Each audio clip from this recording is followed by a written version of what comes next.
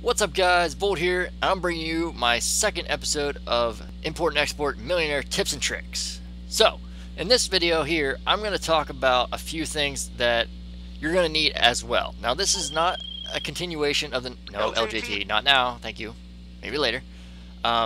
This is not a continuation of the last video, but it is something that you need to address or need to know. Okay, first off, as you know, you need a CEO office, a vehicle warehouse, and maybe a couple $100,000 to spend in so you can get your business going. Now the other things you're going to need are a few basic necessities or tools of the trade, I should say. So first off is going to be your car. Now cars are an important thing in this game, and to get to point A to point B you will be able to use cars really excessively, So here we go. I'm going to get into my very first car. I've only lined up about 4 or 5 cars, but this is just going to give you an idea of what you can use. So the very first car is the Elegy RH8. Now the Elegy RH8 is actually a brand, well, not brand new, but it is actually a free car to, I think, everyone. I'm pretty sure it is everyone. It is modeled after the Nissan GTR, and it is a really beautiful car. When you when you customize it all the way, you actually get a really nice car. Now, fun fact, whenever you do a mission, there is a certain mission when you do source a car that you get an Elegy to use to beat a certain time. And I will get into that a little bit later. Don't worry, I'll get into the missions a little bit later. I'm doing a few more videos and then the missions will start. Don't worry, you'll understand why a little bit later on. So first off, I thought I'd do this one first. This is the very first one, and this is the way it goes by money wise. So this is free, so it takes no money at all to buy this. It does take money to upgrade it, but it takes no money at all to buy it. So everyone should have at least one of these in their garage. I mean, why not? It's free. So, but like I said, if you're just starting out, this is a great car for you to start out with. Number 2, if you're into the whole if you're into the whole rare cars are good sources as well. They are pretty much modified extremely well right off the bat. You're looking for pretty much any pedestrian type car, possibly any special spawn vehicles like this one here, which is the Sentinel, that spawns at night around, I think, midnight, or not midnight, 2300 and 3 o'clock, up by the one place. I'm not really sure what it is. If I find out, I will let you guys know. I think it's I'll show you exactly where it's located. It's located right here. It spawns right in this area. So you just take this loop right here and it'll spawn at that time. You may also get a yellow one. The yellow one, and they both sell for actually a pretty decent price. This sells for $17,000, and the yellow one sells for about $14,000 to $16,000, I think, somewhere around there. So it's a good car to have. But like I said, any pedestrian type vehicle will work as long as it's fast. Mainly supercars with good handling and a decent acceleration or speed is a good thing to have as well. But you're probably wondering, well, why isn't that in front of the Elegy or the Elegy behind this? Well, this is actually harder to get than the Elegy. The Elegy is free. All you gotta do is pull up your phone, go down here, go over to travel website, and go to Benny's, and just go over here, and boom, right there it is, free. Now that's not free, but don't worry about that. You can also get it on the Legendary Motorsports page as well, but it's free. So that's just proving that right there. So again, another thing. So we're going to start getting into the money-wise, spending-wise. So if you want to spend a few $1,000s, probably about 10 to 15, you could spend them on some bikes. Now bikes are fairly cheap. If we look at the prices of bikes real quick, this one here is actually, I think, the cheapest one that is actually one of the faster of the motorcycles as well. So this is the Kuruma, and the Kuruma is, I think it is, where is it? I think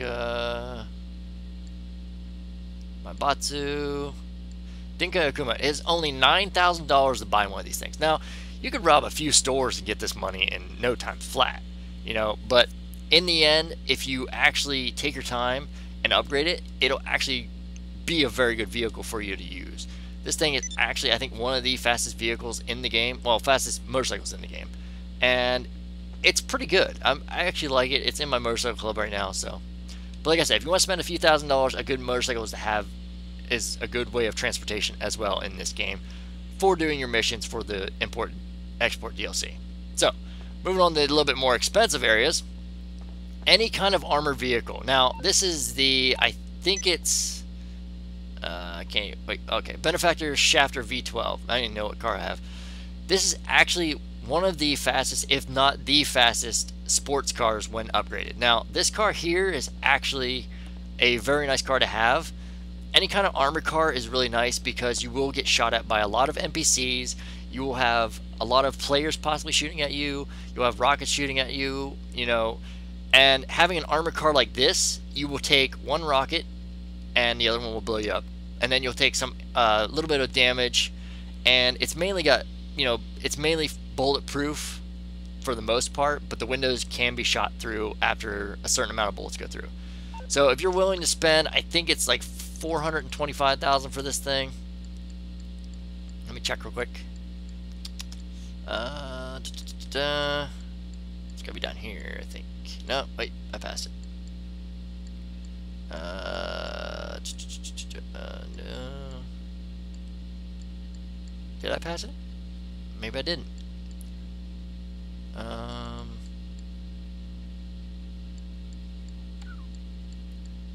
could have sworn it was in here. I know it's in the luxury area, so maybe it's further down. Maybe it's not. I think I did pass it. Anyways, you know, that's pretty much what you need to know about the armor type deal. It's going to roughly cost you about 548 to, you know, 400,000 or so. Is it this one? Yeah, this one here. So, you know, the basic price is 116,000, but if you get the armor version, it's going to run you about 325,000. So, it's a cheap car, or not a cheap car. It's an expensive car, but in the end, it'll actually, you know, help you out in the end. Now, if you have done the very first heist, which is the, I'm thinking it's the Fleeca job or Fleeca, I don't know how you exactly say that, you will get this car here, the Armored Kuruma. Now, the Armored Kuruma you can find on Southern San Andreas Super Autos for, I think, about 500 or so thousand. Yeah, 525,000 for this thing. Now, the thing about this is it is completely bulletproof. It is not, one part of this thing is not bulletproof. The tires are automatically bulletproof, and it has lightweight armor on it, but it can also move really fast. When you upgrade it, it can be pretty badass. But the thing about mine is I don't upgrade the performance, the appearance all that much. The performance is maxed out though, so it is a kind of a sleeper. Not really though. You can still tell it's an armored Kuruma, but unlike the armored car right here, your windows will not get shot out. There is a spot right about, like right where my finger is, right about here, where you can actually shoot through it for some reason, but in the end, you know, it's not going to make all that much of a difference. Now, you know, if you don't like the cars that I have here, you have plenty of other cars to choose from. You know, you have the Insurgent, which is $1 million if you really want to go expensive, but it's not bulletproof. It is rocket proof though. You know, you can get a Coquette off the out of the world. You can get a Dominator. You know, there's many different cars you can get. These are just some of the cars I saved up, I made, and stuff like that. So that's just a little bit of, you know, insight behind what cars you could use or what cars you should use when actually sourcing and not really selling vehicles, but sourcing vehicles mainly. You know, getting to point A to point B is one of the big points of this, you know, DLC. Speaking of which, there's one other item or one other vehicle I wanted to talk about. Now, this is if you're, you know, you already have a vehicle warehouse and you're working on everything else. Having a Buzzard, if I know where it spawned, right here, having a Buzzard really does help a lot. You get to point A to point B to point all the way up to Z with like ease. It flies super fast. It's got rockets, machine guns. You know, it's a really nice vehicle. Plus, you can also land it on your CEO warehouse. or CEO office, I mean. But yes, it is very, very nice.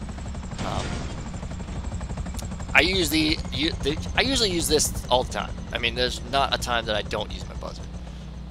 Right now, I think it is on discount. Hey. LJT, no. Stop with the messages, LJT, please.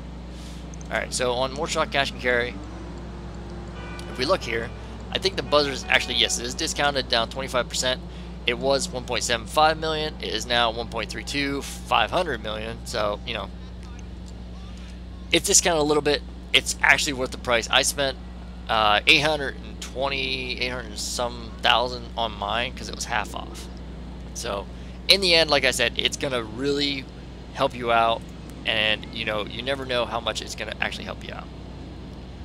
So, now that we talked about cars, let's talk about weaponry. Okay. First off, you can come in here, and things you might want to get are a lot of super heavy armor. Now, it's only 450 bucks. That's pretty cheap. You can get hold up to 10. Alright, so the main points. You're going to need these 4 things. A suppressed gun. Now, that could be a pistol, as you can see here. You know, it could be this. Or it could be, you know, a submachine gun. Or it could be a assault rifle. You know, it could be many, many things, as long as it's suppressed, because you will need it to do certain missions. And I will touch on that a little bit later. Don't worry about that. So don't worry about that at all. Alright, so number 2, you will definitely need a sniper rifle. Now, I preferably use this one, the heavy sniper rifle, but you don't get that till later on down when you level up. And when you level up, you know, it does take a little bit to level up. When you do source and sell cars, though, you do make a lot of XP and a lot of, I don't really think RP, but you do make a lot of XP. Now, having this sniper rifle with the suppressor on does help as well in a mission, and I will touch base on that a little bit later as well. I think I'm starting to lose my voice a little bit. But that is pretty much the main thing that you're going to need for sniper rifles.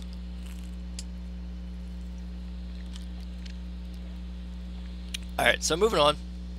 We will now move on to the assault rifles.